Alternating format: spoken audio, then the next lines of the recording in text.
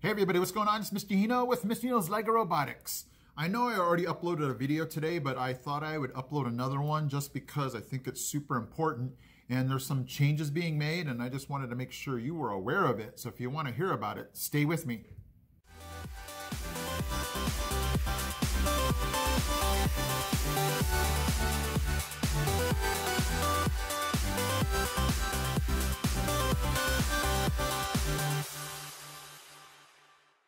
Okay, there's actually two things. One of them's not necessarily a change, but just something that I completely overlooked, and I just want to get some clarification and just make sure that everybody's doing the right thing on it.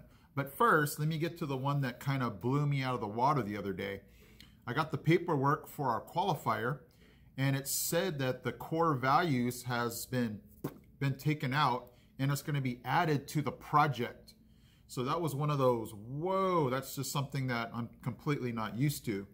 So one more time, the core values, and you might have to check with your region to find out if they're doing this. I know the region that we're in, everybody's doing this for their qualifier. The core values judging has been taken away. You know, it's not separate anymore. It's going to be put together with your project judging. And it said there's going to be a question at the end that they're going to be asking the teams to kind of then, get their core values score. So it's just one of those things where I'm like, okay, a little different. And it's just something that, like we always have to do, like the inspection area, we're just going to have to adapt and adjust. So one more time, and you might have to ask your region about your qualifier. Is the core value separate or is it together? So for the SoCal region, it's now core values has been put together with the project. Check your paperwork and see about that. The next one is going to be at the table. So let's go to the table. Okay, and the second thing was the design and build and the innovative architecture. So if we go to the rules, here's basically what the rules state. That there are going to be independent stacks. So that's just one of those things where we have been stacking it like this, wow, ever since we've been practicing. And you can see how this is not independent, where this innovative architecture is right up against the design and build. So that's something that, we need to take a look at and figure out, okay, how do we get this to be independent? So this might be one of those cases where we put the design and build in there and maybe come back and put the innovative architecture like so.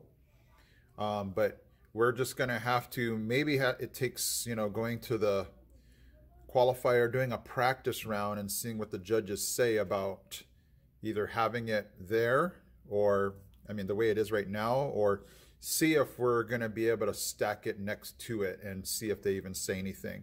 So we're ready to go either way. If we cannot do, if we can't put it within the design and build stack, then we're just going to have to possibly do something like that so we can get those innovative architecture points. Just in case that you have, overlooked that like I did. I just kind of read over the independent part right there and didn't really think about this innovative architecture not making this design and build independent. Okay guys, so I just wanted you to be aware, and I didn't want to wait till next week to tell you this because like us, some of you are going to go to your qualifiers this Saturday. So I just thought I would make this a super important video to insert. So I want to again just be watching about your core values, that you check to see if that is being implemented with the project. That would be something you definitely want to tell your team about, and also about the design and build and innovative architecture. Maybe having a backup plan if you can't put your stacks and your innovative architecture together, figuring out a way to put that architecture in there without it touching your design and build stacks. Okay guys, I just wanted to be informative, give you a heads up in case, because that's what we do here on YouTube, right? We keep each other in check. So thank you guys again for watching. Hope you're still having fun with City Shaper. I am Mr. Hino from Mr. Hino's LEGO Robotics. I'm out.